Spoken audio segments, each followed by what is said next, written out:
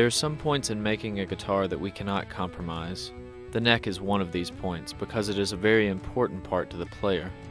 The player is in constant contact with this part of the guitar, so it needs to be a carefully selected material. Every small detail is important on the neck. We place a great deal of importance on the fret finish and the shape of the grip.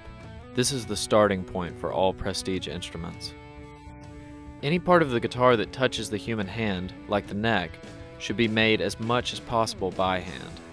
Using the combination of hand craftsmanship and machine accuracy usually produces the best results. The skill of the woodworking is important, but we should also be skillful in other aspects, such as controlling the thickness of the paint and careful buffing. Without maintaining a high level of skill in these areas, we cannot make a truly great instrument. When you hear the words production line, you can easily imagine an assembly structure much like the car industry, operated by robotic machines. However, the guitar factory is totally different.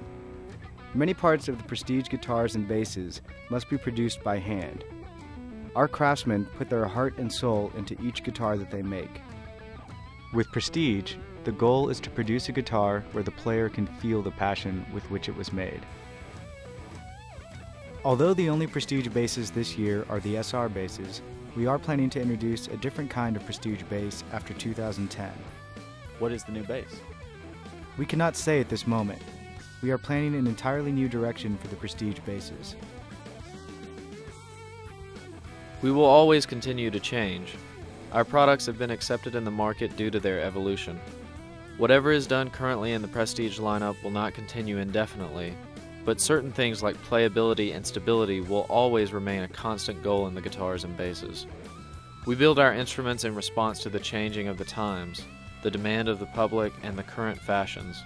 We should always keep progressing and challenging ourselves with new ideas. This is our basic philosophy.